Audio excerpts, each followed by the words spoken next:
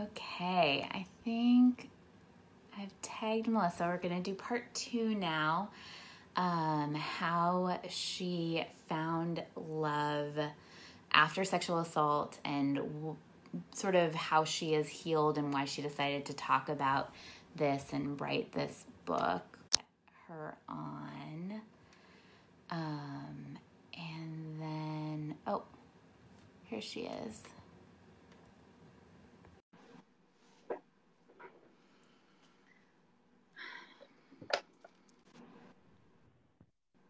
Okay. Sorry about that interruption. That's okay. I'm going to share your, oh, no, that's the wrong button. I almost reported you. I did that accidentally to an author incubator video, and I tried to go back and figure out how to unreport it. I was like, no, I was trying to share it or something, and I hit. No, sorry. Yeah, I felt so bad. That's really funny. Okay. All right. I think we're in business now, if not. Looks good. Okay. Oh, so, Marina's watching now. You what? Marina, one of my friends from Rhode Island. Oh, everybody's watching.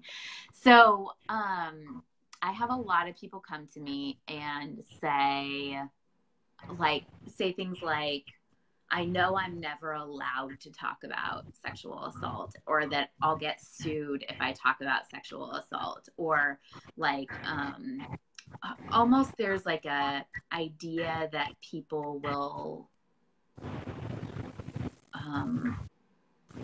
it'll turn around from the other person being investigated for a crime and be like, you're investigated for a crime.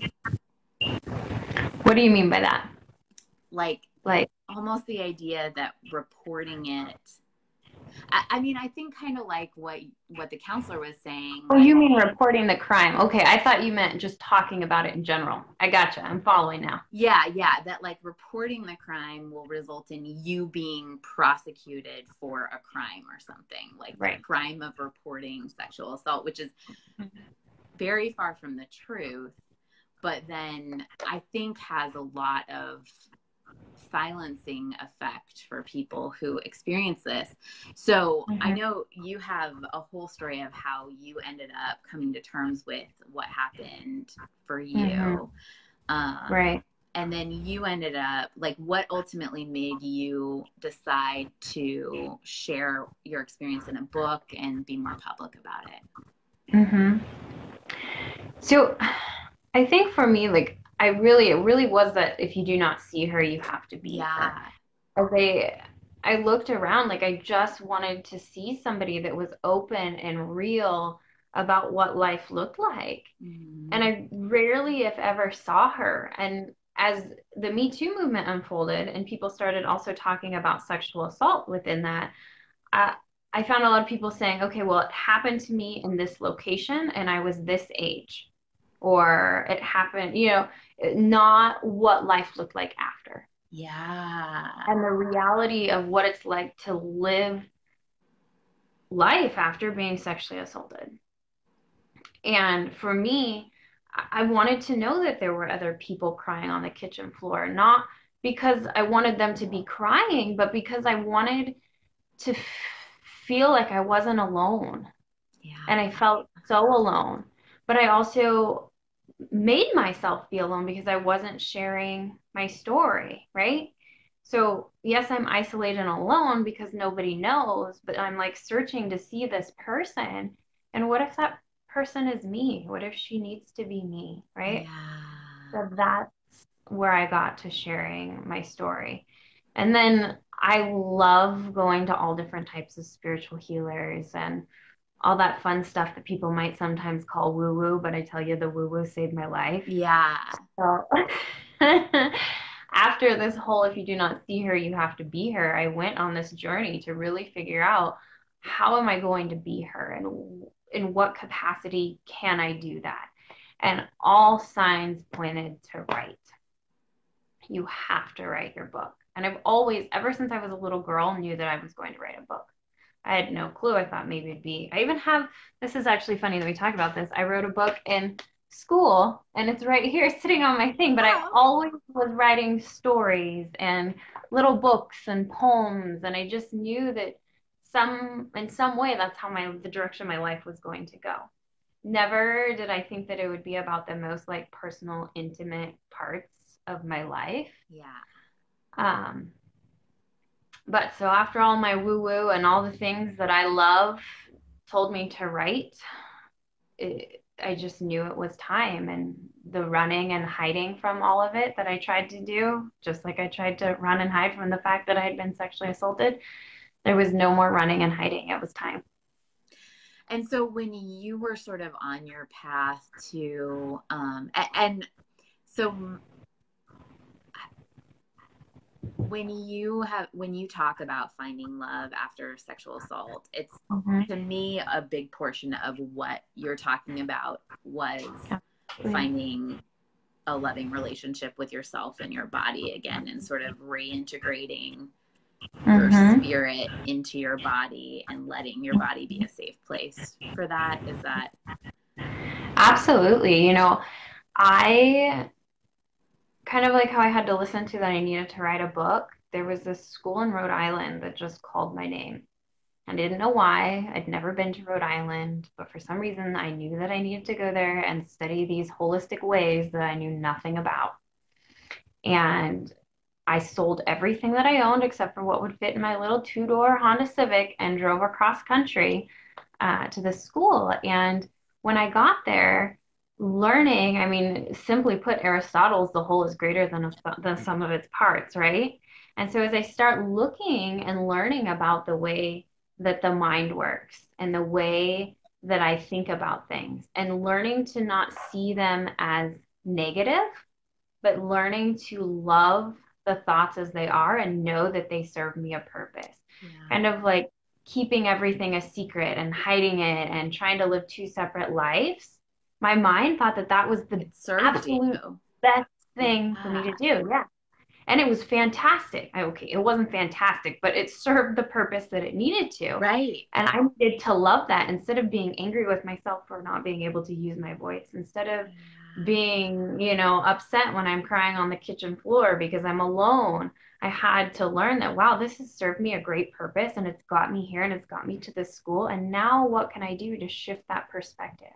What are some new things that I can bring into this? So something I see happen a lot, and I've even felt like this in the past, is that you'll hear people like us be like, just love yourself. Just go ahead. Just like love the hard parts of yourself. Like love the part of yourself that's crying on the kitchen floor. Love those, like you said, those strong legs that took you up to, you say in your book, those strong legs that took you up to the witness stand. Just like love them. And people are like, okay, but like how? Like I hate myself. And the advice that I always give, the advice that I always give to people is like, yeah, it is not easy. And you have to like invest your time, invest your money, invest your energy into figuring this out for yourself. Like it's not supposed to be like, oh, just do that. Right. Like, what do you think about it? I agree with that. I start with kind of acknowledging, right? So for me, like there was no way that I was going to love that I had been sexually assaulted. There was no way that I was going to love crying on the kitchen floor. Yeah. And good Lord, these big legs, like no way that I was going to love them, right? Yeah. But I learned that instead of just like being like, okay, now I love them, I had to acknowledge their existence. Right. Yeah. So I had, even if it was like a simple like wave hello, like, hey legs, I see you. I had to start with just seeing and noticing. Like you exist. Yeah. Exactly. Yeah. Because I couldn't just love, I mean, for something that I tried to push away when you think about the sexual assault and the rape, like I write about it being like this cloud. Like I could not get the freaking thing away from me no matter how far I tried to run. And there was no way that I was just going to like grab onto this cloud and hug it and love it. Like absolutely not. And so I had to start with, okay, I see you, you're here. and then go from there. And then eventually that acknowledgement grew to love. But there was absolutely no way to start with love. Yeah, I see a lot of people use it as another form of blaming themselves or blaming other victims. And I think you said something really amazing that I think is like so key in your book about how our external environment mirrors our internal environment. And when we're internally rejecting part of our experience, that's how it like we get rejected on the outside. But then I think that like people tend to misuse that concept and say, see, I'm doing another thing wrong, or see, it really is the woman's fault that the sexual assault happened. She brought it on herself. And I think that it's such a subtle difference. Do you have a way that you talk about that, or do you ever see that as a problem?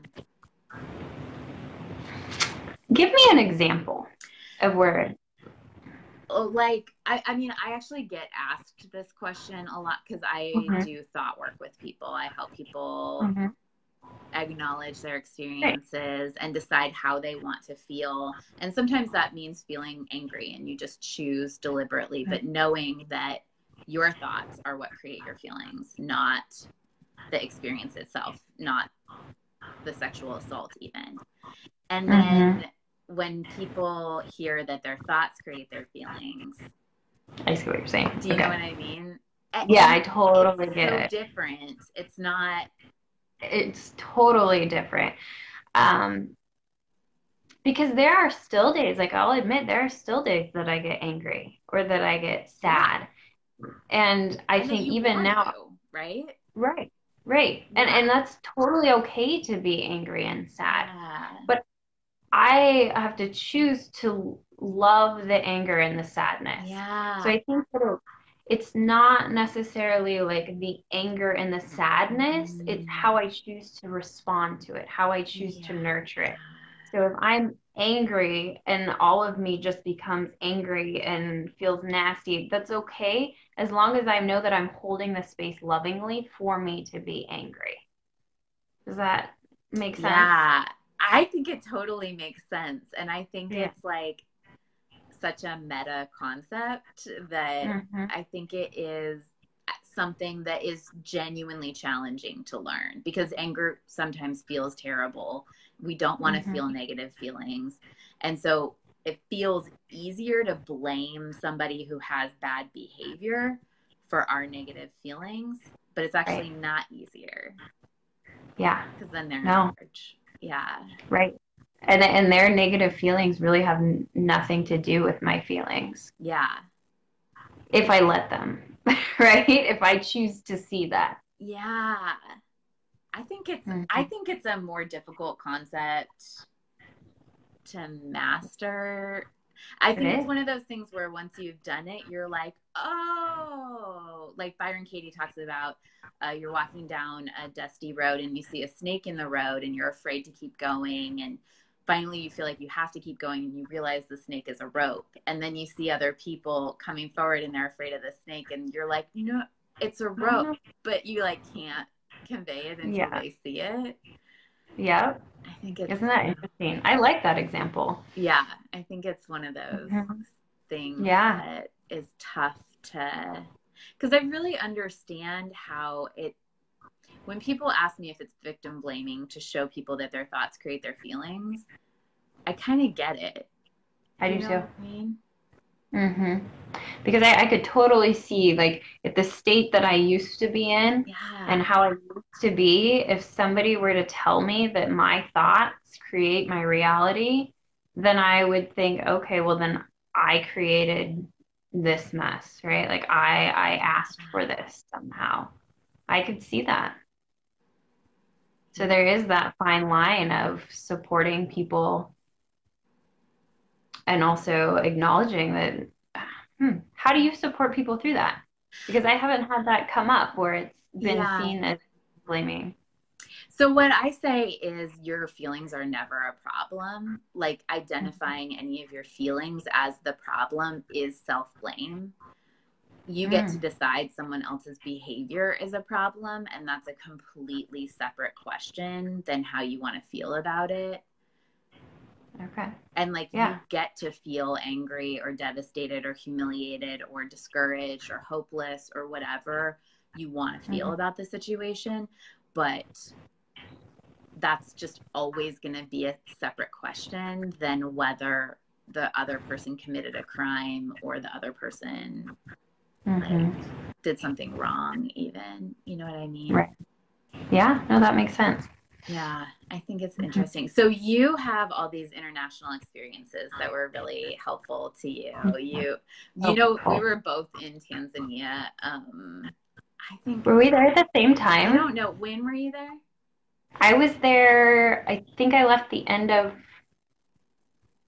March through June. Of what say year? 2009. Okay, so I was there December 2010, so just the year after. Each other. Did you not love it? Oh, I love it. Maybe we should go back. I know, 100%. Have you been to Zanzibar? No, I didn't go. That's where we gotta go. And on a safari. I want to go on a safari. So, did you go on a safari at all when you were there? Oh, that was incredible. We went to the Serengeti and then Ngorongoro Crater. It was amazing. Yeah. And so, say a little bit about the experience that you had. So, you had an experience with a healer there who gave you insight that at the time you were like, that's not real insight, right? Right? Yeah. So I had this wonderful opportunity where two of my girlfriends and I went to meet with a spiritual healer. And he had us walk around his garden. And as we walked around, he was explaining to us the different plants and why each one grew next to the other one and all of their magical powers, which I didn't retain any of it because I was like, where am I right now? I'm like on the mountain. Mount Kilimanjaro is over there. I'm in the middle of nowhere. I don't know what's happening. So anyway, he had us go and find a place in the garden that we were drawn to and take a seat, and then he would come and talk to us. And so I found this rock and I was looking out at Kilimanjaro. And the first thing he does is he starts drawing in the sand, and then he starts talking about the direction I'm sitting. And there's so many little things that go along with that. But the main takeaway for me, at least for the purpose that's in the book and for this conversation, is he talked about how I'm like this flower and that all the bees are attracted to me. And not talking about a flower like women are these fragile little flowers. It wasn't anything like that because I'm not a fragile little flower. Yeah. Sorry. So here I am, like this analogy of this flower and these honeybees coming in to steal my pollen. And I can't differentiate between the good and the bad. I just give, give, give. And so he was like, well, what are you going to do to change the color of your flower? I'm like, what are you talking about? I don't know. What am I going to do? Tell me.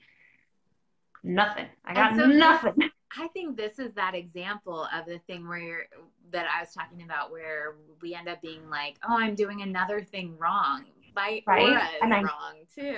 Yes. I totally did think that. It's my fault. Something's wrong with my flower. Yeah. Whatever my flower is. And I don't know what to do. So I left that experience kind of like excited in a sense, but also really weirded out because I'd never met with a spiritual healer before. I didn't know what all of this was. And so then I don't even think it was a year later, I ended up moving to Greece. Yeah. And I'm introducing myself to people and they laugh at me. And I'm like, what the heck? Why are they laughing? And it's because my name in Greek actually means honeybee. And so I was introducing myself as the honeybee. And one day I went for a hike and like the aha moment happened. And I was like, oh my gosh, here comes the spiritual healer, like back in my head from Tanzania and realizing that my name means honeybee. And I'm like, okay, maybe if this little honeybee learns to love herself, the color of her flower will change. It took me all the way from Tanzania to Greece to learn that, maybe I should learn to love myself. The trick. And then you have to I think that's when the work starts, right? Because then you have to be like, what does that even mean? Like, exactly. How do you love yourself when you hate yourself? Right. And I did. I remember telling my mom before I left for Greece that I felt like a body and like a spirit. Like I did not feel connected at all. Yet I didn't understand the concept of body, mind, and spirit. Yeah. So I just felt so disconnected that I was able to articulate that piece. But beyond that, I couldn't articulate it any other way. It's so interesting because that is a really common description of people who experience trauma. Like I think you've probably done trauma research, but have you ever read the book Waking the Tiger? I think that's in this book. It might have been a Martha Beck book though. No. Peter Levine. It's a really great book about trauma and trauma healing. But one of the things I did all this research at one point, so they're all mixing together. But one of the things that somebody I read mentioned was that traditional shamanic healers, when they're dealing with trauma, the purpose is to reunite the spirit with the body because the spirit's been scared away. And it's such a common description of how people feel after trauma. I think it's really interesting. And that must be why I love shamanic journeying. Yeah. And you are not like, I don't see you as your background being very hippie or very like. So here's the really funny thing is I grew up in a family who's very country. And as a child, I was always called the flower child because I was hippie. And I loved like crystals and rocks and bugs. And I would go out and do these weird prayer dances and it would rain. Like I was totally like that. But I think that I felt the need to suppress it or to act like it wasn't there because it didn't fit the model that I was growing up in. And not to any fault of theirs, that's just who they were. But for me, I was always that. And it was like, as I started, this Tanzanian spiritual healer really started my path kind of back to myself and back to that stuff. Because even as a little peanut, that was totally me. And I tried to run from it or hide from it or something because I didn't want to think that these weird things were real. Yeah. And I think you're in a PhD program now, right? Like you've also engaged in traditional education, traditional therapy, and then I think it's just interesting that we have such rigid lines about what's acceptable when we're trying to solve a problem, right? And like there's so many experiences where it's the whole of what the world has to offer, not just the Western, not just the Eastern. Absolutely. And I'm actually finding that in my doctoral program because when I studied holistic leadership, all of it was brought together. I mean, that was everything that we studied. And now it's more traditional and less spiritual, less of all the things that I'm so used to having in my education that I'm actually struggling. Interesting. Yeah, because that piece of, before every class in my master's, we would do a focusing exercise and we were all doing experiential activities to really connect us, body, mind, and spirit, using the creative and expressive arts. And now I'm like sitting at a table listening to PowerPoints. And not that I'm not learning a lot, but I'm like, when do I get to color? When do I? Yeah. I have my yarn here. My yarn. Exactly. So school is great, but it's really a different process than what I was used to. So what do you think now in your life after you learned all this and sort of have integrated these lessons from all the different healing modalities that you've used? What do you think are sort of the biggest changes that you see in your life now? I think so that piece that you talked about earlier where my external world really mirrored my internal world. The men that I was attracting into my life, not all of them, I wouldn't have been able to recognize a kind man if my life depended on it at the time. So this is not to say that every man that crossed my path was bad, because that's not the case. But those that I choose to love, those that I choose to really bring in intimately, treated me the way I felt. If I felt ugly, I was going to find somebody that made me feel like I wasn't good enough. If I felt fat, I was going to find somebody who made me feel like I wasn't thin enough. I would find people who were mentally abusive because they confirmed exactly how I felt on the inside, that I wasn't good enough, that I would never be good enough, that I wasn't lovable. So for me, that switch, now that I have this new perspective of myself and that I'm not running and hiding from that cloud of sexual assault, I'm owning it lovingly and owning those parts of me. The people that I attract into my life, not only in dating relationships, but also in friendships. It is the most magical, beautiful thing that I am finding relationships that mirror where I am now. And even some that, when I'm going through hard days, I look at them and sometimes I'll revert back and be like, oh, like maybe I'm not good enough. Maybe I'm not. But then I realize, well, I have to snap out of it and realize, yes, I am good enough and meet that with love because it's such a drastic place from where I was to go from hiding everything, feeling so miserable and attracting people and relationships to make me feel that miserable to then being a place where I feel so loved and so supported and so on my path. Even physically, my appearance looks different, which is so interesting. I weigh more now than I've weighed in other times in my life, and I feel like I look better. Yeah. Like I love my curves now. I love, it's a really interesting shift to be like, wow, that scale says a whole heck of a lot more, but man, I like myself way better now. Yeah. That's amazing. So what do you think would be your number one piece of advice to somebody who's afraid to talk about? Well, I guess first, have you experienced horrible ramifications and ridicule and been burned at the stake for talking about your story? No, actually. I thought, huh? Are you shocked? I'm shocked. I think that because I have created such a safe space for myself, that's mirrored in the people that are coming into my life. And so I guess there was one I found had my first internet troll on Facebook one day. That's so but it wasn't fun, even I think. It was kind of fun. It was when I had these guys come from behind with a Nerf gun in the mall and shoot me. And like then hide the gun in their sleeve. So I'm scared. I turn around and they're dressed in these black coats with guns or whatever up their sleeve, telling me that my ass is too nice not to shoot, which is horrible. And so I had posted something about it on Facebook and I got told that I was pretentious and all of these other really great things. Oh, like as though you were bragging? No, they were like, it's a Nerf gun. Like, stop being so pretentious and have some fun or something ridiculous like that. The guys themselves posted? No, some other people. Facebook troll. I don't know who it was.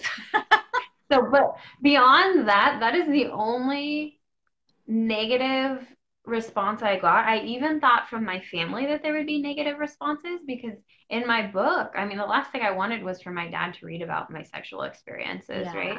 But I knew that if I wasn't open and transparent about that part, that I'm not being fully honest, I'm not being fully authentic, and that's not helping anybody because for me, I really did sexualize my body. And I attracted people because I'm like, oh, look at these curves. But then I would hate myself because I was attracting people that I didn't want because of my curves. And it was this whole vicious, ugly cycle where even sexually, I would be like, I would say yes to things because it was easier to say yes than say no. Because if I said yes, then they weren't raping me, right? Even if you don't want it. So we like tolerate things that we don't want. Exactly. Yeah. Because the last thing I wanted was to go through what I had went through before. And I knew that if I didn't openly talk about that, that it wasn't helping anybody. And my whole family the ones that have read it have met me with love. Even when I talk about having sex with people that I didn't want to have sex with, or even when I talk about their victim blaming towards me, I really thought that that was going to have a negative reaction and it was met with love.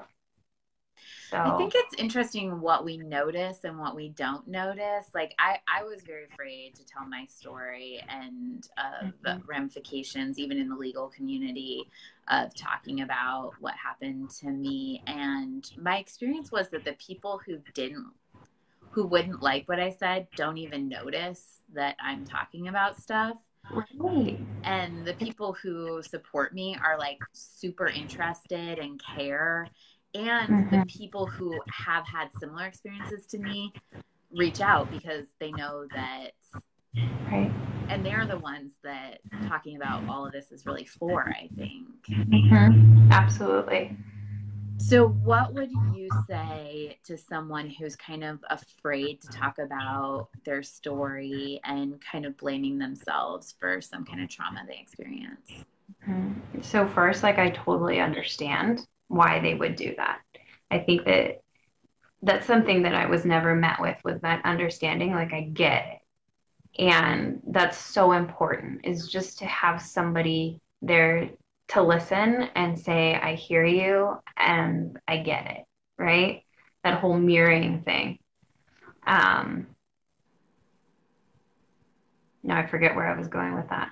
Well, one thought that I had is when you look at that experience of the troll saying that you're pretentious, compared to like being able to be that person who opens up this conversation and talks about it and potentially reaching someone who you could support, like, how do you think that weighs for you?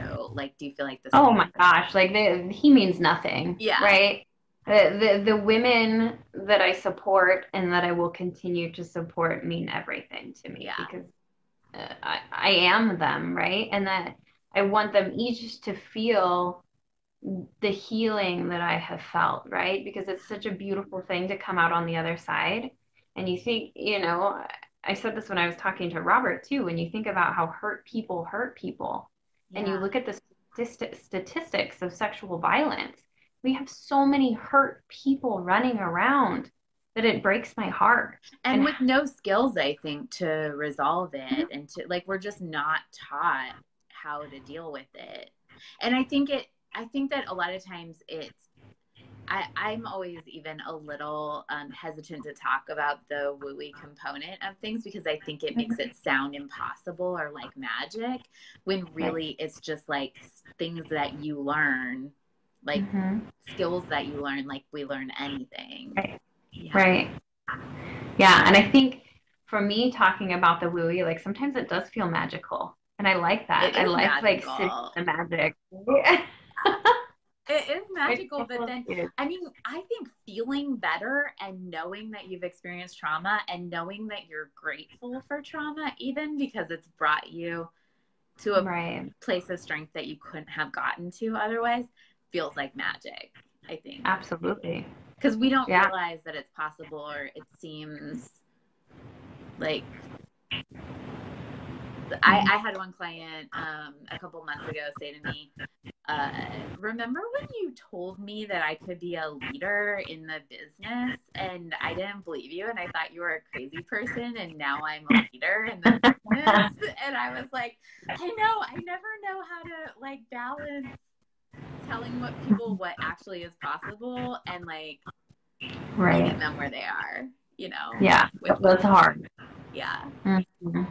Yeah. So you were saying that the advice you would give somebody is that you totally understand where they're coming from if they don't want to talk about it. Right. And I think listening doesn't always mean that they're talking, right?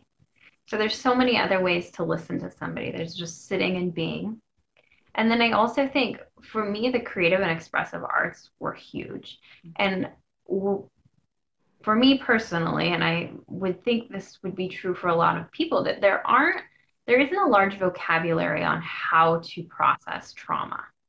There isn't a lot of words, right? And so for me, visual drawing is the best thing that could have came into my life, because it gave me a way to communicate and to express things that I didn't know I could express. And I don't have to have the words, right? And so somebody that I'm working with, or people who have worked with me in the past, as we're going through the process, bringing in other modalities of communication are huge, because it's hard. It's hard to talk about it, especially when you don't have the vocabulary or language around how to talk about it. I still don't know how to describe to you what it's like sitting on that kitchen floor. I can describe the tears. I can describe it as heavy. But beyond that, like, I don't know how to describe what's going on internally. Yeah. So, yeah. Yeah, that totally makes sense. So I always think like one of the things that I always say to people is that there is like almost nothing that you can do wrong in how you process trauma. I mean, I think being violent to other people is maybe the one way that you can go wrong in processing trauma. Yeah. But otherwise, there's no wrong way, and there's no like 100% right way. We're all different. And, making sure that you have that toolbox of different modalities is key, because there's not one right way. Yeah. So if people want to get in touch with you and talk to you more or tell you about their story or like get help from you, how can they do that? Yeah, so right now, if they just send me a personal message, so there's a lot of things that I feel like I'm good at, and technology has not been one of them. I thought I had my landing page up and going so people could get a free book, and I do not have my landing page up and going because I didn't quite figure it out like I thought I did. But if they email you, can they get a copy of your book? Absolutely. Or they can send me a message through Facebook, Instagram. Yeah. If they want a copy of my book, absolutely. I will send it their way. Okay, so tell people, who are you? What's your handle on Instagram? So I'm at love.melissa.ann. And your email address is similar to that, right? What's your email? It's lovemelissaann1@gmail. And I can post that in the comments. Okay, good. Yeah. Post in the comments how people can get a free copy. And I loved your book. I thought it was just such a beautiful story. And I am grateful to you because I talk to people every day who are really afraid to share their stories. And my experience has been so positive of sharing my stories. And like you said, you kind of don't even notice the people who are haters or trolls because they're having very hard feelings.